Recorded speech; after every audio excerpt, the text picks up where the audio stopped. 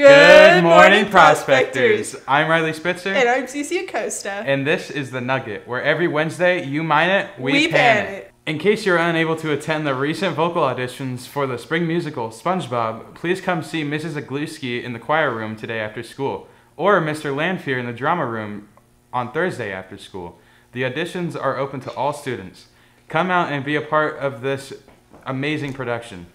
Boys and girls tennis tryouts begin on Monday, February 5th at 3 p.m. at the tennis courts. Anyone is welcome to join, and you do not have to have experience. If you have any questions, please reach out to Mrs. Powell. Her email is jenniferpowell@goaj.org. We do have extra tennis rackets if you do not have one. Please make sure to come dressed in athletic clothing, tennis shoes, and make sure to bring a water bottle. Mr. Davis and the Prospector Yearbook team have been working tirelessly all year taking photos, conducting interviews, writing captions, and sitting in front of laptops putting it all together in order to create the very best yearbook AJHS has ever had. Our own Lexi Goyette spoke with the yearbook crew to discuss what it takes to tackle such an endeavor. The AJHS yearbook, appropriately titled The Prospector, has a storied tradition that goes back many decades. Award-winning yearbook advisor Jason Davis has long been a fixture at the junior high as the yearbook sponsor there, and when he got the call to jump up to the high school to take over the program here, he knew it was something he had to do. Davis, who has been a yearbook advisor for over 15 years, says the best way to even begin the process of starting a yearbook each year is to have your finger on the pulse of the current crop of students. Well, we always start with what is the story of the year. Any good yearbook and good yearbook theme starts with story, and so that's what we sit down and look at, and if possible, we start the year before. So we actually started talking about our theme and our story way back last year in April, and I think we had our theme phrase for this year's yearbook set by the end of April last year. And then we just start looking at how can we tell new stories that relate to the story of this year and the different things that are happening and how is this year different than last year. Obviously we have to cover all the things that happen every year. Homecoming happens every year and football season happens every year, but how can we cover those things differently this year than we did last year? How can we make sure that our book this year looks different than last year, because no 2 years are the same. The first step in creating a yearbook program, of course, is to focus on who will be leading the endeavor. Freshman Rylan Paris says the editors of the Prospector Yearbook are both compassionate and encouraging. We have two main people that really keep our the book going and keep deadlines in place, and then just keep us all together in line. They create a lot of stuff, they put a lot of stuff in for yearbook, and that's Reagan and Tiffany. You can go to them to ask anything.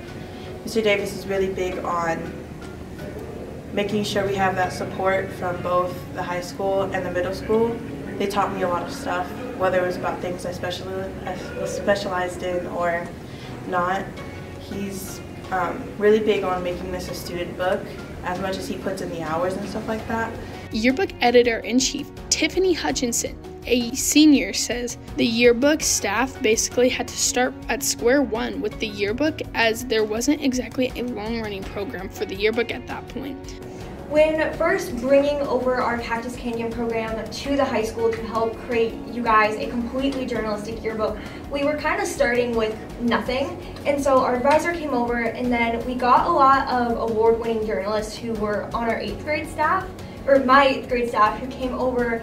And so there was a lot of just like behind the scenes trying to figure out what's the theme going to be, the colors and the fonts, and how do we want to convey that. Also with high school, we had to get all new equipment and teach some new people how to do and write journalistic stories and take photos, and so that was definitely a hurdle we had to get over. On top of that, it was a lot of like leadership building. Despite the fact that this crew has quite a few freshmen and sophomores, the combined experience of its members reaches into the decades. Sophomore Reagan Stoltz, who is also a co-editor-in-chief, believes working together is what enables them to tackle such a daunting task. Our staff this year has worked so hard on everything we've been doing. We have such an amazing and talented staff this year. We had a lot of our past junior high members come up, and they're now freshmen who have been working on their books for 2 years now, and they're also talented. We have talented photographers, writers, designers, and leaders. So everything our staff has been doing it's top tier. We have people who worked on the book 6 years ago working on it now. We also have 2 aspiring young journalists, myself and Tiffany, our other editor-in-chief. We've made Pacemaker winner books, Crown winners. Those are, think the Grammys and the Emmys of the yearbook world. So we win very high level awards, and to have many different staff members who have worked on different levels of that come together and make this year's book, it's just, they put so much dedication and so much work into it that it just makes this book so special. Putting together a yearbook is no small task. Not only do you hope to include every student in some way, but you have to do this over the course of a full school year and have it ready to go to the yearbook company by March. This is no small task. Freshman Jane Schleiper says the yearbook staff plans both long and short term in order to achieve their goals.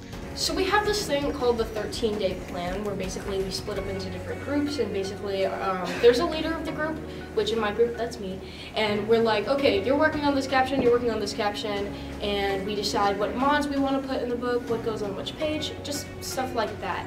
And there's been a few times where groups haven't completely gotten everything done, so a lot of people have had to step in and done captions for other people, go interview certain people that maybe other people shouldn't have had to interview. So we basically just step in and help each other out a lot. Freshman Caden Spicer is new to the program and says it was the leadership who helped him not only jump right in, but also find the courage to become a leader himself. So I think I usually come into the process a little bit later. Usually I'm kind of in charge of, talking about theme elements and trying to get like the reasoning behind things. And I think that because I wasn't here for junior year, I'm a freshman, so coming in this year, I saw, Tiffany and obviously Reagan both being editor-in-chief, they had a hold of what they were doing. And so really for me, starting from scratch was more, I felt like I had a foundation, and so I had built, I have ideas and I have a bunch of things that I've formed to better explain the theme and better go into depth about that. Spicer goes on to explain the process of taking a story idea from just an idea and turning it into a yearbook page.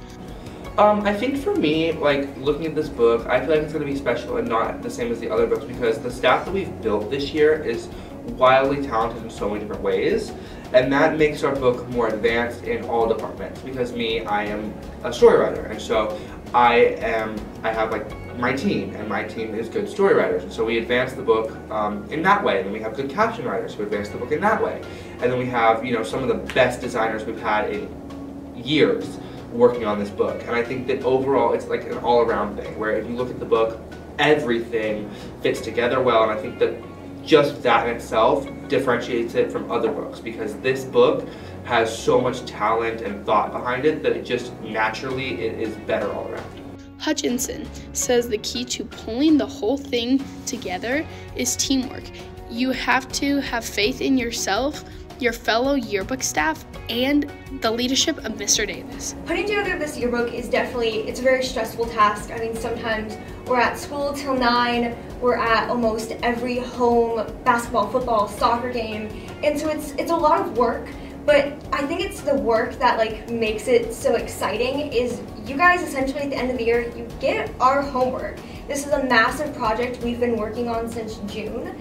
And so to see it all come together is just really exciting because you get to see when the fonts match, when the colors match, and all the photos come together. And there's nothing more fun than when a student opens their book and they point to themselves and they go, oh, I remember doing that, or I remember this point in time. And it's really cool just to see your guys' reaction to something that we have spent hours and hours of our life on.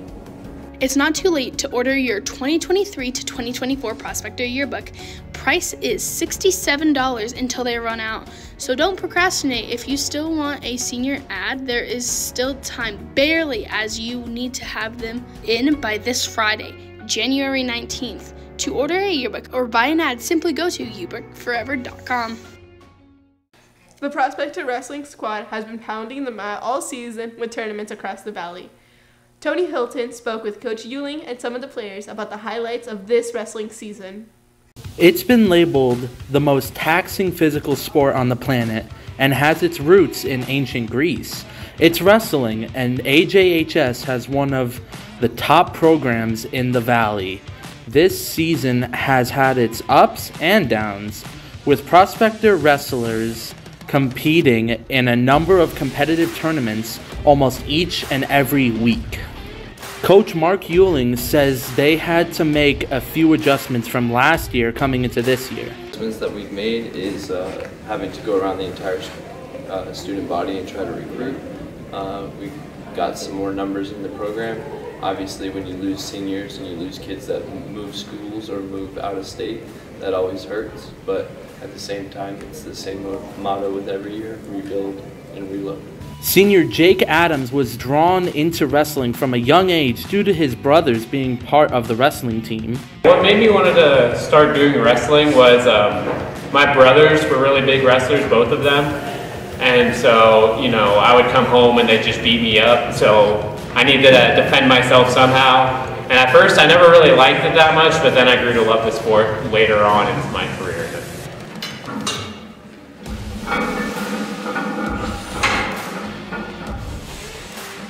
Senior Micah Pape was drawn into wrestling by his friend Jake Adams and figured if he was having so much fun doing it, why shouldn't I wrestle too? My friend Jacob, he was in wrestling his whole life, and I've grown up with him as my friend. So he kind of got me into it when I got into high school and stuff. And my first season of doing it, I just fell in love doing it, and it was one of my favorite sports. We're ready.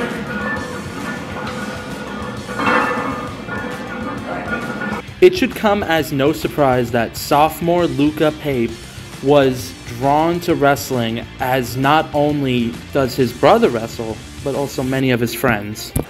So I wrestled when I was a kid, and I liked it, and then through like middle school I stopped, and whenever I got to high school my brother was wrestling, so I joined and I like it, I love it a lot. Senior Shauna Harper also jumped into wrestling because she had friends already participating in the sport. I was really excited for this season because of the new moves they were going to teach us. And the highs for this season was getting second place 3 times at 3 different tournaments. And the lows was losing the 3 championship matches, but, you know, still second place. So. Sophomore Ashton Bongo began wrestling in order to help him with his football skills. Wrestling was something that I didn't really think I was going to do. It wasn't something I really thought I would do.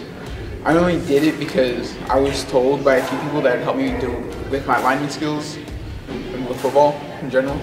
Coach Euling believes the key to any good wrestling program is to focus on constantly getting better at what you do, which is why he pushes his wrestlers to strive for greatness. Just to stay focused on the goal and improving every day. Because a lot of people lose sight of the overall goal of wrestling, and some people look at it as wins and losses, but in reality you just need to improve 1% every day. Harper says her and the team have had a number of highlights this season, and she is proud of the success she and her teammates have had. I was really excited for this season because of the new moves they were going to teach us. And the highs for this season was getting second place 3 times at 3 different tournaments. And the lows was losing the 3 championship matches. But Bongo is most satisfied with his own personal performance on the mat, as he believes he is head and shoulders above what he was last year. My excitement level for this next wrestling season is about 7, 8, because I like wrestling. I'm mainly proud of how much I improved over the past year. Luca Pape is satisfied with his performance this year, but more importantly, he says, are the bonds that were formed by the wrestlers this year. So, I was really excited coming into the season. I was waiting for it for a little bit, and then I'm really proud of how close our team's gotten and how well bonded we are. Adam, like his fellow 12th grade teammate Micah, believes this year was the culmination of hours and hours of practice and buckets of sweat poured out onto the wrestling mat. Yeah, my level of excitement is very high. I feel like it's got a lot of high stakes to it since it's my senior year, and it's really like my last go at the whole thing. I'm pretty proud of the fact that I've stuck with it so long, and the fact that I've been able to grow these bonds with my teammates. They're like family to me. They're like my brothers. So yeah, it's been really just a blessing to have. The AJHS wrestling squad hits the mat today here at home. You've seen him in the STEM building, a perpetual smile glued upon his face and a willingness to help any student in need. It's AJHS science teacher Robert Walker. Mario Torres Hernandez had a chance to speak with Mr. Walker in order to find out what really makes him tick. AJHS science teacher Mr. Robert Walker has been in the classroom for 26 years and has seen a number of changes in the way that classes are taught and the way students learn. But one thing has not changed, and that is his love for the classroom. I've always liked working with teenagers, and I really enjoy science and agriculture, so that's why I became a teacher. Walker taught all grade levels in his teaching career and has degrees from Ball State University and North Carolina State University. As far as his teaching style is concerned, Walker says if you only look at books and paper all day, you aren't doing it right.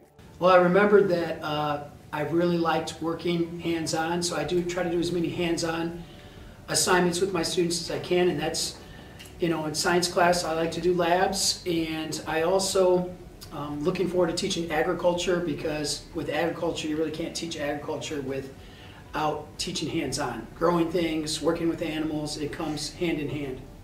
Walker has been instrumental in filling the void for the EVIT program, which was moved from AJHS to the EVIT campuses here in the East Valley. Beginning next year, AJHS will have its own 4-H agricultural program, which Walker will lead. To Walker, teaching is both rewarding and challenging, but he also loves to spend his free time hitting the outdoors and spending time with family.